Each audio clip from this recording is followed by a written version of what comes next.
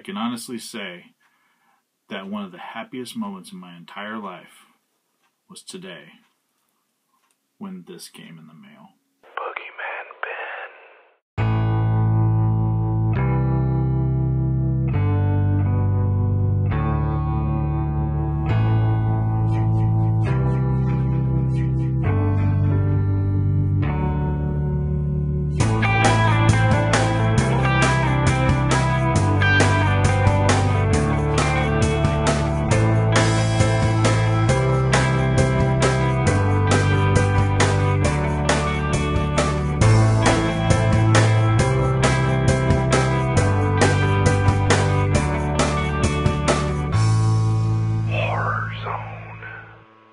Plagued by memories of a haunted house overlooking the place where he grew up, novelist Ben Mears makes a reluctant return to exercise long-held and deep-seated fears. But the cold fingers of fear that have reached into his psyche turn nightmares to terrifying reality, with the realization that the lifeblood of his childhood home is being sucked dry by evil. Soon the mundaneness of everyday normalcy is shrouded by the creeping shadow cast by the menacing Marston house and Straker, the sinister stranger that inhabits it.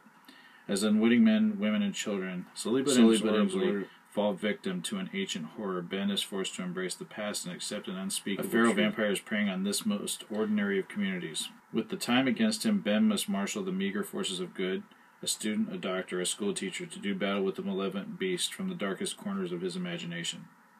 Welcome to the quiet little town of Salem's Lot. Hey everyone, it's Boogeyman Ben. Hope everyone's doing well and everyone's having a nice day. I haven't been more excited to do a video in the entire time that I've been doing my videos on Boogeyman Ben's Horror Zone. As everyone knows that comes to my page and has subscribed to this channel and has watched my videos over the years, people all know that Salem's Lot is my favorite horror film of all time. When I did my top 10 list of horror films, I made sure that that was at the top of my list. One of the most popular videos on my page, or a couple of videos on my page, deal with, my love for the film, the fact that I've been to the town of Ferndale, California, where the film was shot multiple times.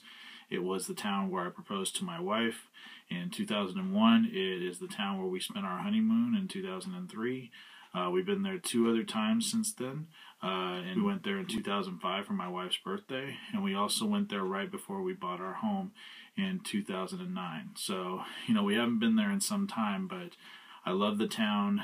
It still looks exactly the same, and it's just one of the most awesome towns to go to, and it just has that feel, and I've loved Salem's Lot since I was a little boy. The first time I saw it, I was 5 years old.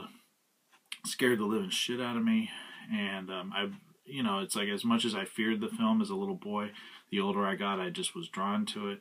I became obsessed with it at some points in my childhood. It's like my father and my mother and most of my family thought I was odd for watching it so many times, but I was just in love with it. And going back as far as when I was like 7 years old, I wanted a book about Salem's Lot. Even now, it's like as I'm 39 years old, I've always wanted a book that talked about this film. This is something that I've been waiting for 32 years. I've been waiting to have a book that is completely 100% dedicated to my favorite horror film of all time, and now that I have it, it's just friggin' amazing to me.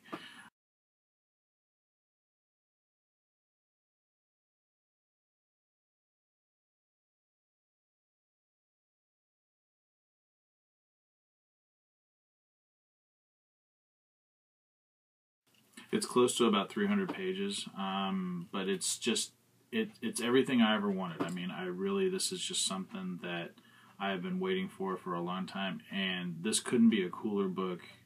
I mean, it's just amazing what Tony Earnshaw has been able to get. There's stills in here that I've never seen before.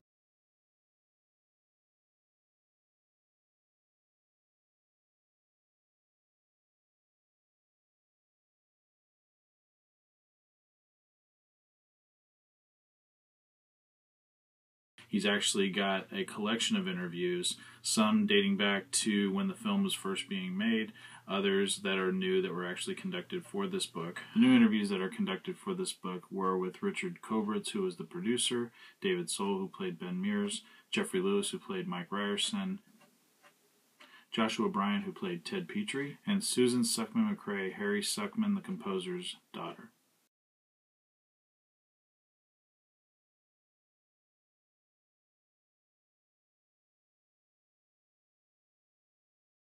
There is also elements from the actual shooting script that are included in this, which is such an amazing addition to There's also various foreign poster images, as well as photos from the actual locations in Ferndale where the movie was shot.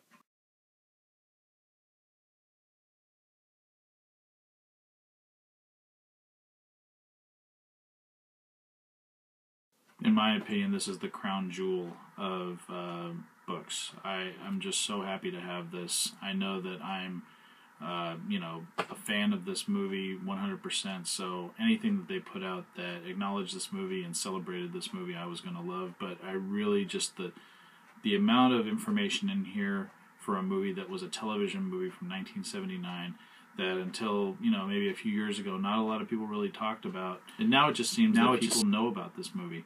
People are talking about this movie. There's a huge fan base for this movie.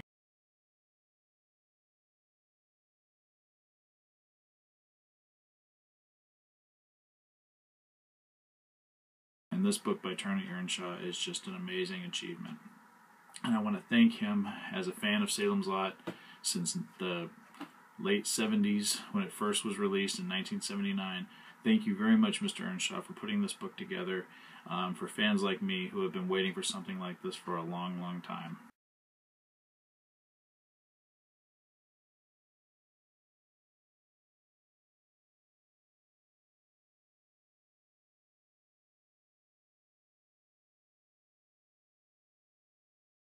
So I think I've gushed enough. If people that are watching this video cannot tell, I am a huge fan of this. I will put a link down below where people can order the book if they're interested. It was, a reasonable price. I think it's more than worth the price for a fan of this amazing, horrifying, scary, just fantastic movie. And I am so thankful to have this book, and I won't be putting it down for some time because I have a lot to read, and I just don't want to do anything else now but just read this book. So I want to thank everybody for taking the time to watch this video. I hope everyone gets a chance to check out this book for themselves. If they're a fan of Salem's Lot, you owe it to yourself to pick this book up. And again, thanks so much for watching. Take it easy. Peace.